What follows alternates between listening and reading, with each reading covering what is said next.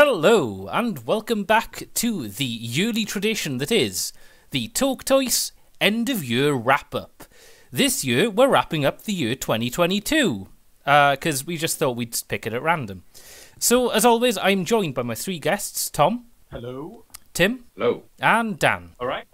And, as always, we will be talking about various categories of what we did and enjoyed this year. So, if you haven't seen the other 2 years that we did this for, this isn't necessarily the best release of 2022, but rather the best of something we've experienced in 2022. So we'll get on to the first category, which is Best Game.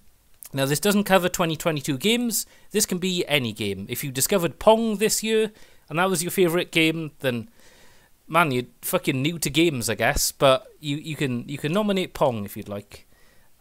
So, is everybody ready to delve into this magical look back on the year 2022? I've been ready since 2025. That's good. We're coming back a couple of years just because we missed this one. So, Yes, yeah. You'll need to listen to 2024 to understand my answers. You won't have the background knowledge if you don't. yes. Right, well, so being as we're on games, I shall start as is customary. So, my nomination for the best game of 2022, and actually is a game that came out this year as well, is HoloCure. So, for those of you who don't know, it does take a little bit of explaining. So, HoloCure technically is a sort of casual roguelike PC game. However, it's like very strongly based on the basis of Vampire Survivors, which also came out this year. The only thing that really puts HoloCure above Vampire Survivors for me is the fact it has cute anime girls, which are one of my favourite things, obviously. So it's kind of a HoloLive themed version of Vampire Survivors, although it does do its own thing as well, where each character kind of has different upgrade paths and stuff, whereas Vampire Survivors will give you one weapon to use per character, and you kind of focus on that. HoloCure, I think, kind of takes that formula and just runs it a little bit better. And yeah, honestly, it's a very simple game. But honestly, HoloCure, I think I've spent an entire 50, 60 hours on easily by now. And it doesn't get old. It's such a fun, casual kind of experience.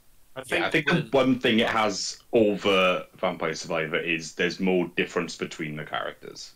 Because when you're playing Vampire Survivor, the characters you use don't matter as much as the upgrades you pick. Whereas HoloCure, you've got set things that each playable character can only get if you play as that character, which I like. Yeah, for example, like if you play as Watson Amelia, her whole kit is about getting criticals, and all of her specific upgrades are all about getting criticals. So, as Tim was saying, with Vampire Survivors, you could play any character any way you want, really.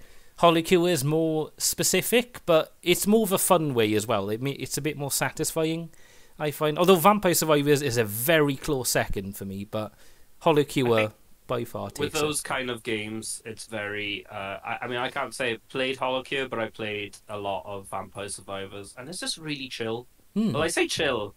It's easy to get into, but it's hard to master as well. And it is. But yeah, I love dipping in and out of it as like a quick game and stuff. And yeah, it's perfect for that. If you've got 20 minutes to kill, but you don't want to like jump into a game that you're playing, I mean, it's perfect. Both Vampire Survivors and HoloCure. Another roguelike, isn't it? It's fun. It's funny actually, because I feel like very often there's been a roguelike that I've put a lot of time into for the last few years. I know it was a genre that kind of kicked off in the mid-2010s, I'd say. Yeah. But we're getting to a zenith, and the best thing about it is, whilst you go into a game and there's one-off upgrades, and when you die, that's it. There is some sort of progression as well on everything to continue on to your next game, and it lets you, even if you do terribly, still have a leg up the next time you play. And I think it's very satisfying. It makes you come back. And I feel like on HoloCure, when I've been playing it, when you hit that critical mass where you're like restoring as much HP as you're losing and stuff like that. It is so satisfying. It absolutely sets all the endorphins off. And Yeah. I have to say, Red, we've gone, I think, 3 years in a row now talking about VTubers. So well done for getting them in again. Well, I mean, hey, it's that's life now. We lived in a pre-VTuber world, and then we're now living in a post-VTuber world. There's no in between, really. Would anyone like to nominate their best game that they've played this year? I'm happy to go next, if that's okay. Yeah. Right, well, I can't believe I'm saying this, and I think you guys might know what I'm going to say. God, it feels bad saying it, but I've got to get it out of my system. Yeah. Fortnite. It's All got to right. be Fortnite. I think. I think we've all put tens of hours into it. If not, I don't know. We might be coming to the 100 sort of hour mark. I think I'm we're not close to, sure. if not excelling 100 hours, I'd say, Yeah. quite comfortably. I think the funny thing about Fortnite is we got in on a whim. Ridian wanted to play the Dragon Ball event. Ridian and Dan and I think Tim, they all played Fortnite before. I'd never played Fortnite till this year, but you guys, you'd only played it like briefly. Yeah, before. sparing. I dipped in Yeah. back and forth. Me and Dan played Yeah. a decent bit. There's a few streams we there. did together, but we spent like a dozen hours or something. It wasn't, But I think this is a theme that I found. The kids are on to something, right? Because I think last year we played a load of Minecraft. We did. What else have we played? I feel... Oh, we played Among Us. I we mean, have. the We kids did. are on to something. They're I just know really next easy year- games to pick up. Next year, you're gonna all be on Roblox. I'm calling No, it. we said this the other day. There's a line. There's a line, and that line is drawn at Roblox. I don't So know, we're not lads. doing There are it. I some refuse. there's some pretty interesting Roblox games. I think we should try. I think the I'm best thing about Fortnite for us, and I've said this to you guys, you are ultimately against a lot of people who aren't very good at video games because they're about 8. Wow. And Stop you making get a people lot by of yourself. I feel like most nights we get at least one victory royale. I mean, I've been playing it today and I've had a victory royale and I've played about 4 games. So Now that we're on, Ridian's end of the year podcast, you're calling them victory royales. When every other day of the year, it's just a simple Vic Roy. Come on, Vic now, Tom. Roy. No need to put on airs for the YouTube viewers. We've got to that point of playing Fortnite where we've stopped ironically referring to them as Vic Roys, and now it just becomes sort of muscle memory to refer to them as that. So They're going to become VRs next. You want to get some man. VRs tonight, lads? just to go over the last few things I want to really say about it. It has fantastic ongoing support. They've just put a massive graphical update on the game. I know I launched the game recently and it was like running at a snail's pace, and I was like, well, it looks beautiful though. I had to turn the graphics down. It's got the characters in it, the amount of characters you can play as. They don't have any like thing they do to the game, but like they're really cool and it's cool to collect them. No VTuber skins, though. not they always- yet. We've played about 3 different seasons now, I think, and they always had a really good mechanic. And the mechanics really change things up, and you do base your gameplay around it. As well as that, they swap the weapons, so all the weapon loadouts completely change. You've got to change your play style, and I think I've changed quite a lot. And honestly, it's just really easy to pick up and play on the spot. But that's kind of my, me fawning over Fortnite. I can't believe. A few years ago, I turned my nose up at it, but like not anymore. There are very few games that let sort of Darth Vader, Indiana Jones, Goku, and Deku all sort of team up and go wipe out like Wolverine and Spider-Man.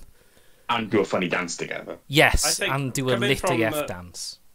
Me and Rid were played it when it came out also, and it's totally different now. It's a completely different it's fully overhauled. They've really, to be fair to them, they've fully fine-tuned the game. Because when Dan and I played, it was fun, don't get me wrong, but it did feel a little bit bare bones. But comparing that to Fortnite in 2022 is insane. They really have actually kept making it better, not just making it a skinner box of money. It's like... And it's a good example of a free-to-play game, to be honest. There are others out there that are like shamefully bad and rip you off, I believe, but this one is, as far as they go, it's pretty good. And it's why people go back to it all the time, is because there's always they come up with something new characters, and yeah, so don't worry, Tom. It's no okay. judgment. No judgment. I mean, we've all spent too gosh. long on Fortnite now to really have any standing to be like, Tom, what are you on about? Right, would someone else like to nominate their game next? I'll go next. Right. I'm happy to put my choice in. So mine did come out this year. I think I've been pretty good this year, and I think most of my selections are actually things that came out this year. I'm being a very up-to-date and recent boy. So my pick of Game of the Year is Pokemon Legends Arceus. Not going Scarlet or Violet. Although I did enjoy that as well. But Legends Arceus, I had such kind of... I was optimistic, but also not optimistic at the same time. They'd let us down quite considerably in the last couple of games, I'm not going to lie. Brilliant Diamond, Shining Pearl was absolute horseshit. Right. And the Gen 3 remakes weren't much better either. So when they said they're doing another Gen 4 game, I was dubious. I wasn't fully on board. But obviously I am a Nintendo simp, so I did pre-order it and played it on day one anyway. And I was pleasantly surprised, very pleasantly surprised. The way that the game unfolds is really different to a usual Pokemon game, with a big emphasis on catching Pokemon instead of making them battle, which I love. I'm a collector. That's why I spent so much money on trading cards, because I like collecting things. So the fact that it was encouraging you not to do the same thing as you've done the last 8 gens and to go out and catch things, and the fact that you had the kind of catching on the overworld where you could creep up on things and throw your balls at them. You didn't have to go through the whole rigmarole of lowering HP and all that. It worked for me. It was a new experience. There is room for improvement, definitely. I think there's some fine-tuning that can be done. I'm on the fence about how dumbed down the battle system is. I think it made sense under the circumstances for that game because, as I said, the emphasis was on the catching rather than battling. Yeah. So I guess it makes sense in that regard. I wouldn't have had a problem if, they had that mechanic of the catching and put the full battle system in as well. I part of me thinks that would have been even better, but I can see why they went for it. Yeah. And the new forms as well they put in as well they were just really cool, giving some focus on old mons like Stantler, giving Stantler an evo. Just makes sense. So yeah, it was a good game, made even better because I had low expectations. Yeah, and as you were saying, they sort of turned it a bit Monster Hunter, which was an interesting direction, but totally made sense as well because it was like frontier time, old Japan, basically. Yeah. So it made sense that it's all about trying to tame wildlife, basically, because you weren't living in an idyllic world shared with Pokemon. You were sort of in little villages where Pokemon were running rampant. So yeah. And a lot of those gameplay aspects, a lot of the gameplay, it wasn't revealed that much in the trailers. They obviously hinted at it and showed some gameplay, but the way the game actually unfolded was fresh as you were playing it. It wasn't you didn't really know what to expect until you started playing it, which is always good in my eyes. Yeah. I Agree. I very much enjoyed it. I'm eating my words from last year. Oh yes. But I'm sure Ridian will put a quote up or something. But I think we'll bring it up at the end of part 3 because it's fun to look back at what our predictions were for this year as well. So it was a very good game, and I tell you what, the story itself was pretty good, but I think the post game story is what the proper story I was looking for, and it was really, really good. The fight at the end, man. The fight at the end is so good. One of the best fights in Pokemon history. Oh yeah. It was just the most. It was the most. It's the most difficult Pokemon battle I've had. I assume we're talking about the same one. We've all done it now. we won't get into specific details just in case any specific- listeners haven't yet. I won't get into specifics then, but yeah, it's the hardest battle that I've had in a Pokemon game. It was a lie. Yeah, it was a really good game. I really enjoyed it. As I think the perfect Pokemon game would be the battle system you have in the mainline games with kind of the gameplay of Legends Arceus, and you'd be looking at something perfect. And There's also Sorry, go on. There's also the very satisfying little mechanic where you build up your village as you go through the game. It sort of starts out basic, and as you do stuff in the game, it sort of builds up, more things, pop up. And it is a simple touch, but it's nice. It is nice. And the music was so good as well. So good. Oh, yes. Nice. Well, that just leaves one person, and that is Dan. Would you like to nominate your game? I think we all know what it's going to be. But Say the line, Dan. Say the line. Elden Ring. Hey. Wait, Dan, it came out this year. Wait, Elden Ring released this year. It By did. the It gods. finally did. By the gods. Yeah, I was blown away by it, and I know it's a cheesy thing to say. I was blown away, but I've played a lot of the previous Souls games, and basically when this game came out in February, after I finished, I felt like I was in a dream, and I woke up and it was July. And I was just, it was like I had high expectations anyway, but it actually surpassed those high expectations, and I think, there's so much to do, and you think, you play, you learn, you learn the ropes as you would in any kind of Souls game.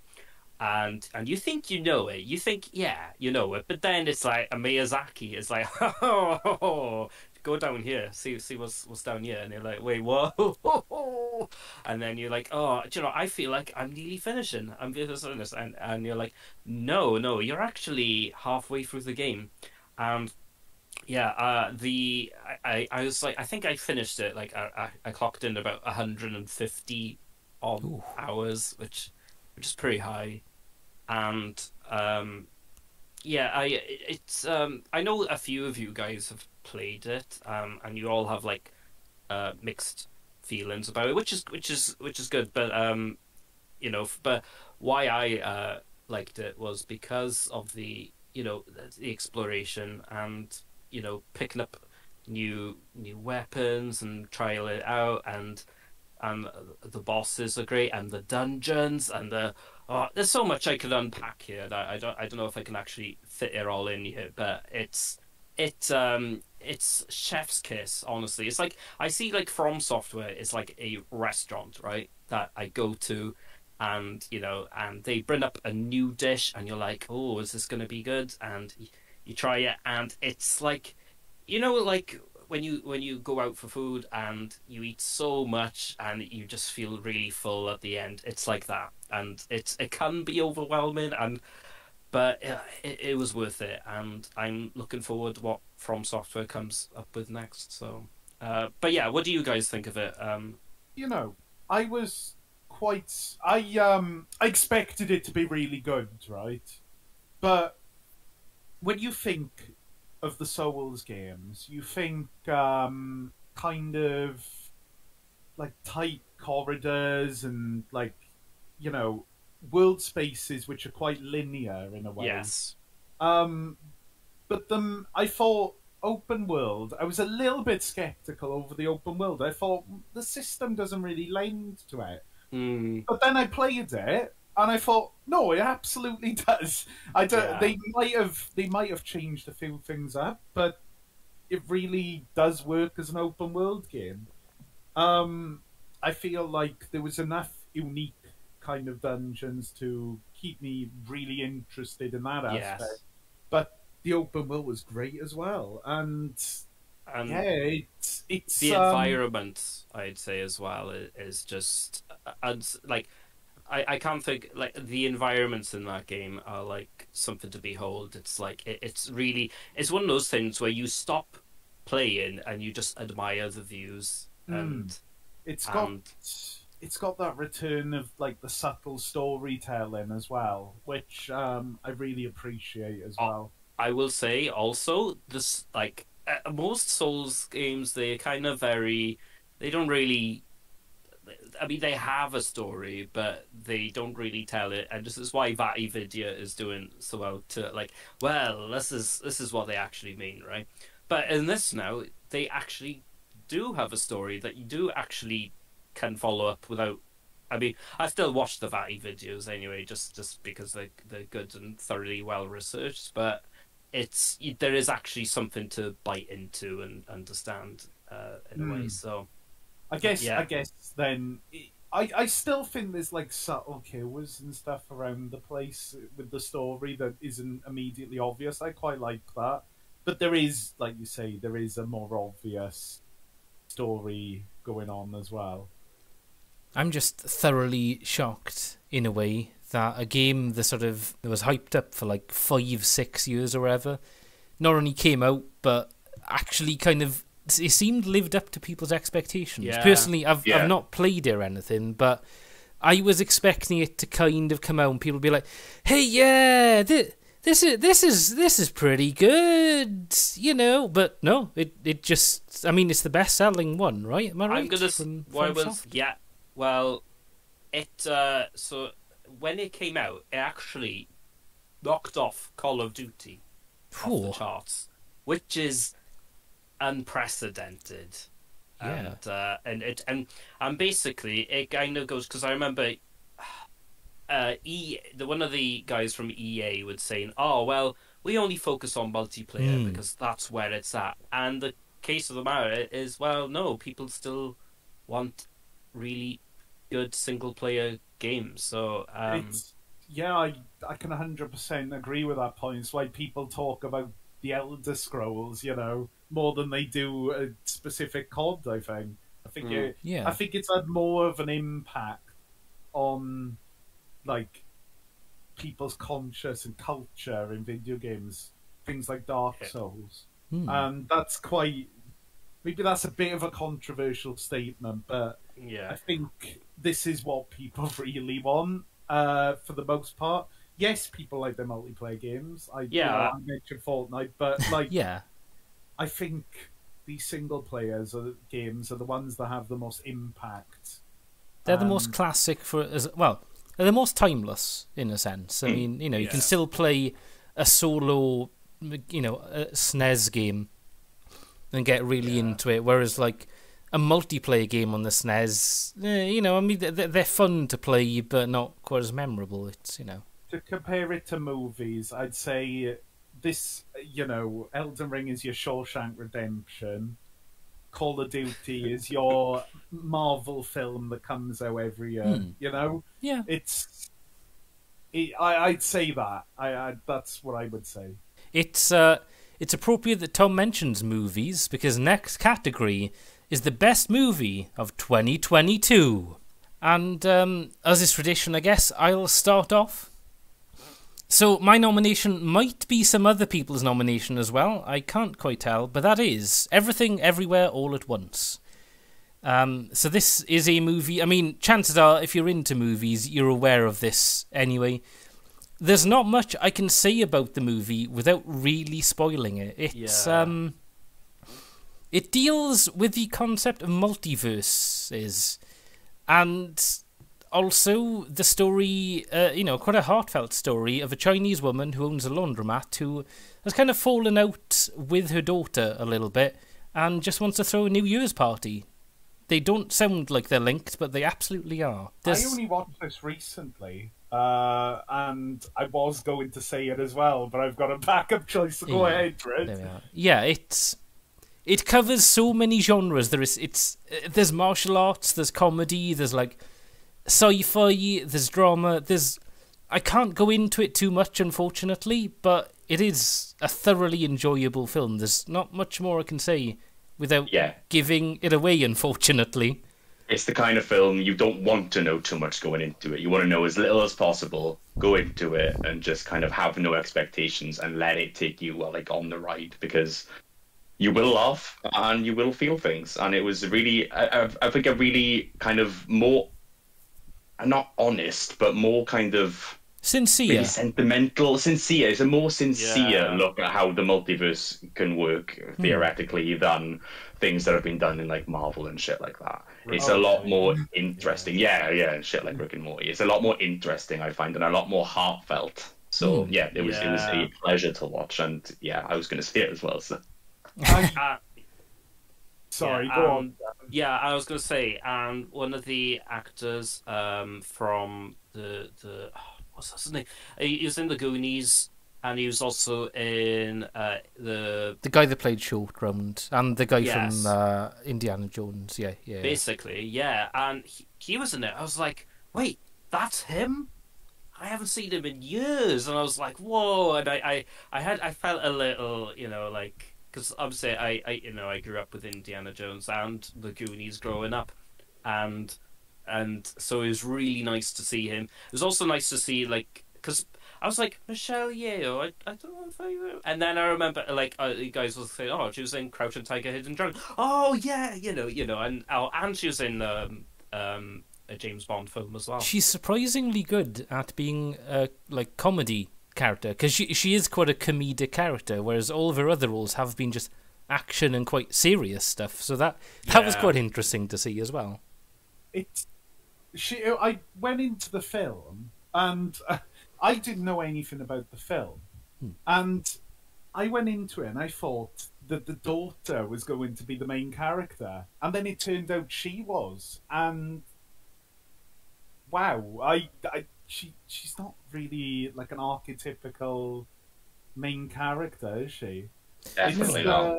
It was a breath of fresh air, honestly. It was really unlike any other film that I've seen in quite some time, to be honest. It's hard to even put it into a genre. I don't know what I'd call it. Is it sci-fi? Kind of, I guess. In a technical sense, but I wouldn't think of it as a sci-fi movie. That wouldn't be the first thing that came to my head. So it's weird. And it's very psychological. Deals with themes of philosophy almost as well. Yeah. But that's the thing. If we delve too much into it, I think it kind of gives it. I think the best thing, right? I say this in general. Don't watch trailers ever, because and don't read reviews. Yeah, and don't read reviews. Don't even listen to us. Turn this video off now. Unsubscribe.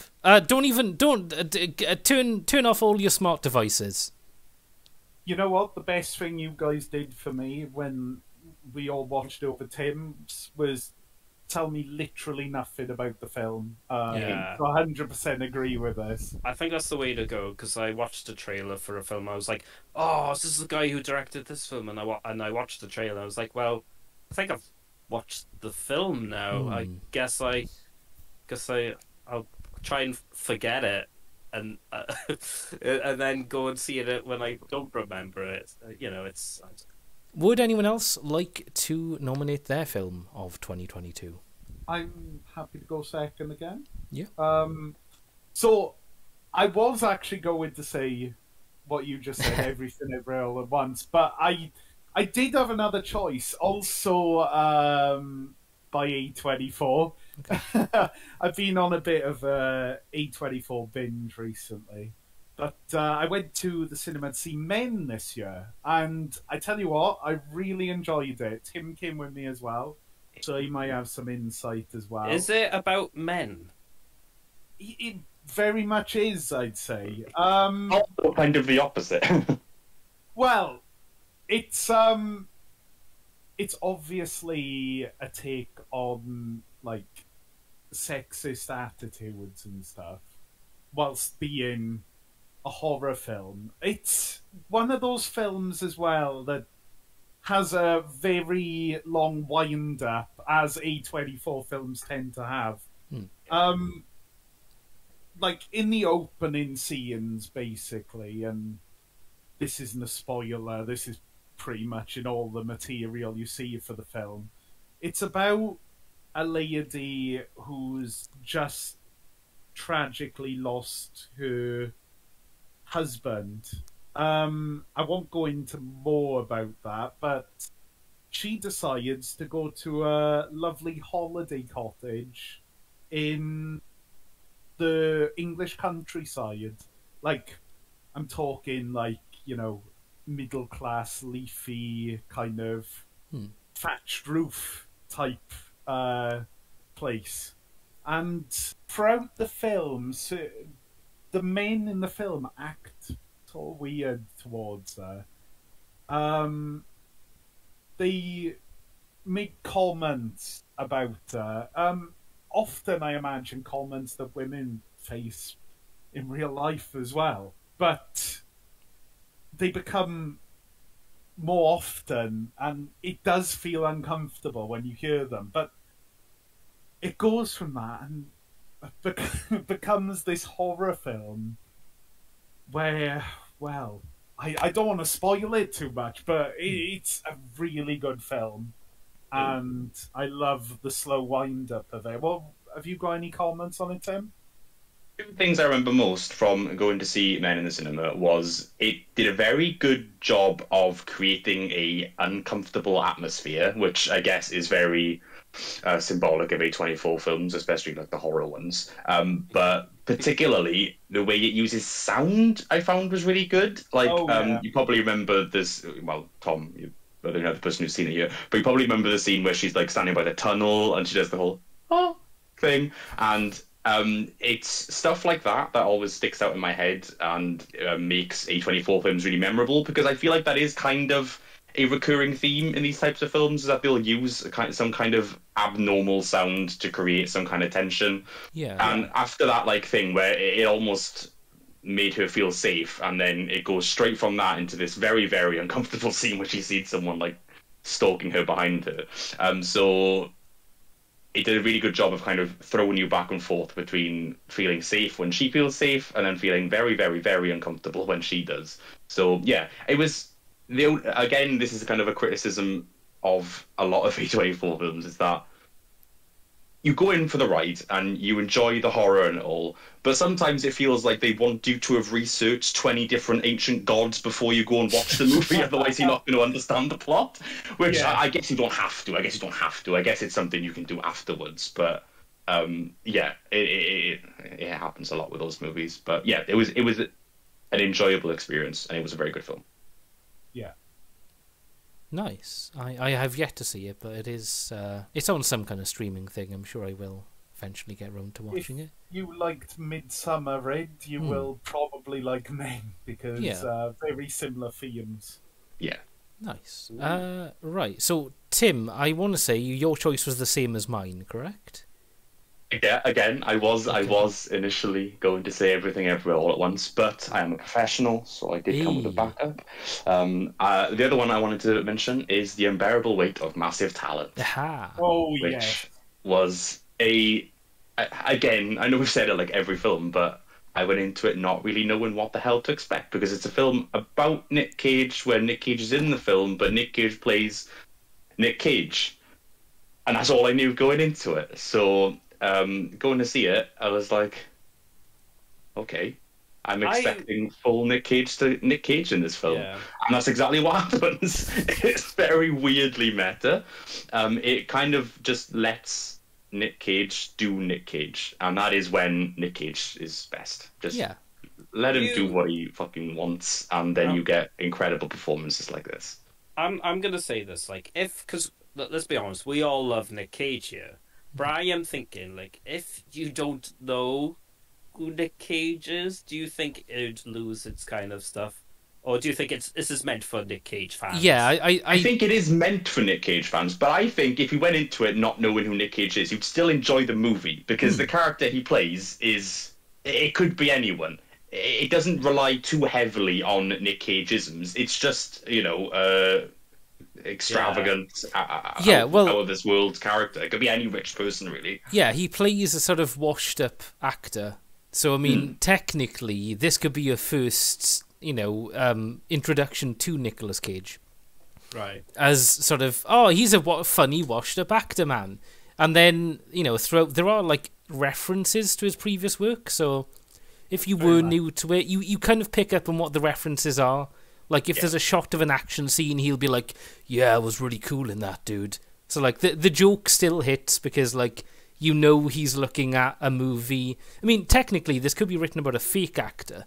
If you, like, change some of the references, you could write it about McBain from, The Simpsons or something. Sort of, it would still land, but it is a lot more enjoyable if you're a Nick Cage fan, I think. Yeah, definitely. You pick up on a few more things. And Pedro Pascal was just so good in it. He almost... it's hard to go in a film with Nick Cage playing Nick Cage and be like kind of on the same level of enjoying the performance, but he did. I really enjoyed Pedro Pascal in that movie. They both are... Because the characters are like friends in the film, really, or they become friends. There's some great chemistry between the characters. There is. You really feel it. And yeah, I've got to say it's one of my favourite films of the year as well, going into it. Very feel good compared to Men. It's very... I think everyone could enjoy it. It's a very, like, comfy movie. Definitely.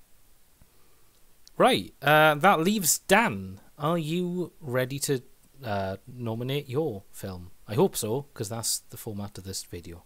Yeah. I am actually gonna go with... this was a tough one because some of the people I chose the same film I was going to, but I am a professional, like Tim is as well, and Tom. And I'm gonna go for X. A24 film. Yeah, so 3 out of 4. Hey, look, I'm sorry. Good lord, yeah, I A24 didn't realise that. Fuck, I forgot Everything Ever All at Once is A24. Oh my god, yeah. Sorry, continue, Dan. They're killing it. They're killing it at the moment, A24, I think. Even though they're kind of... I mean, we've got even, like, a chart... what was it? Like a drinking game where anytime you hear an Like odd noise... violin. Yeah. Or, but the thing was, we watched it quite recently, actually, and I remember just thinking, like, because I was like, well, I don't mind horror films, but sometimes I find them very predictable, right? And this was like a slasher horror set in the 70s, and I was thinking, this is going to be one of those generic ones, blah, blah, blah, and it's like, basically, if it follows a group of people making a porn, as you do, and it's in a sort of cabin, and the whole time I was just thinking, oh, well, there's these two old people who own the cabin and stuff, and I was thinking, oh, it's gonna be one of those generic, like, they're being sinful, therefore we're Puritans. But as the film rolled out, it was totally not what I was expecting, and and the thing was, it was also actually fun as well. There was some fun. There was some fun kills that are very memorable that will stay in my head for a while. But the thing is, it's actually quite poignant, and because basically, while you got it's about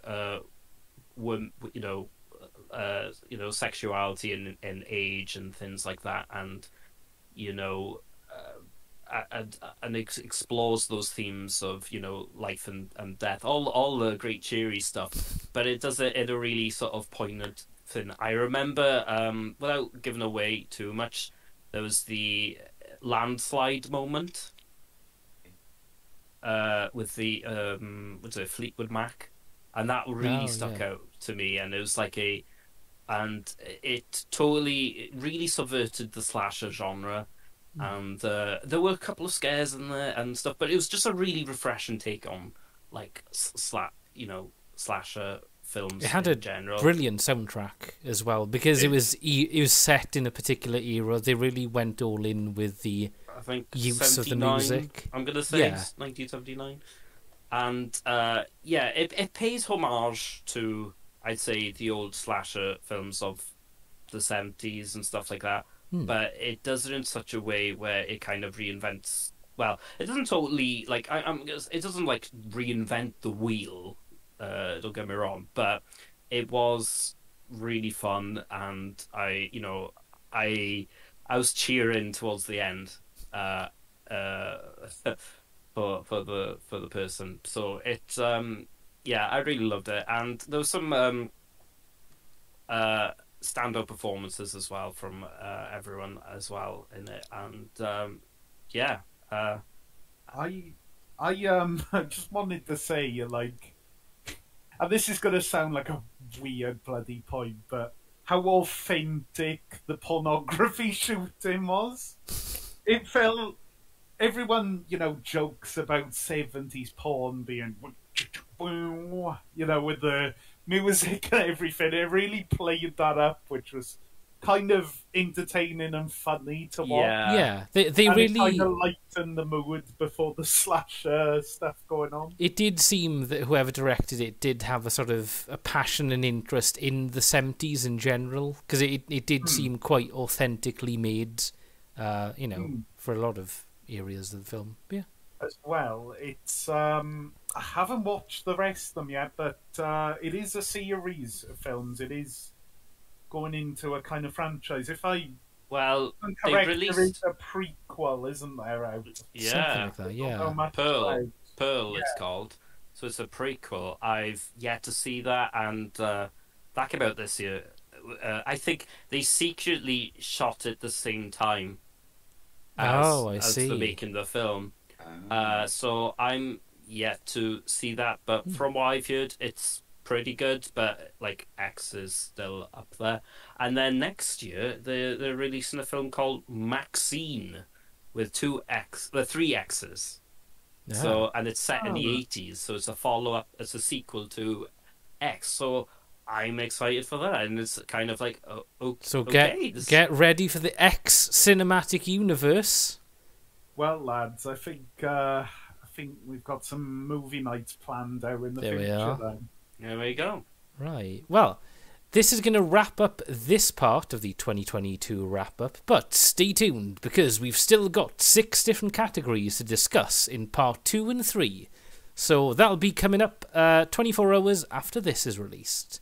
So until then, goodbye!